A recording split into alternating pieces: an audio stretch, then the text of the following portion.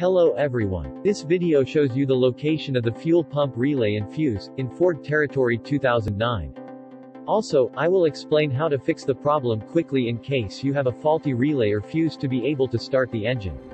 Here is the engine fuse and relay box. Take the fuse box cap off, and find the fuel pump relay on the fuse box diagram which is here. Then you will see the fuel pump relay location in the fuse box.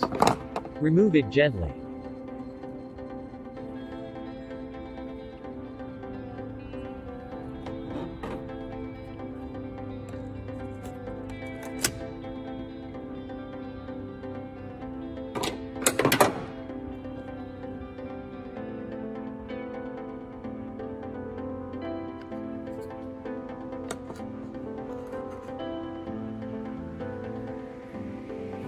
In case this relay is faulty and you cannot start the engine, you can simply find another identical relay and swap it with a faulty relay. There are several similar relays in the fuse box, but in case of emergency I recommend you to remove the horn relay, which is identical to the fuel pump relay, and put it in its place in the fuse box.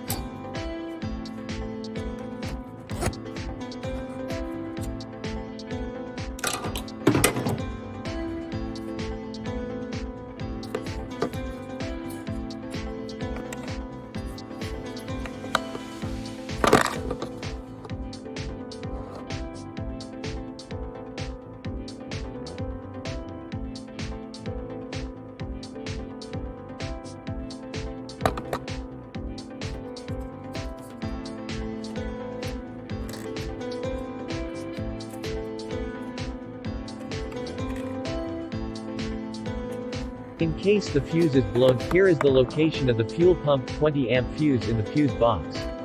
Remove it using a fuse puller or a long nose plier. In case it is blown, you can remove a 20 amp fuse from the spare fuses and put it in its place.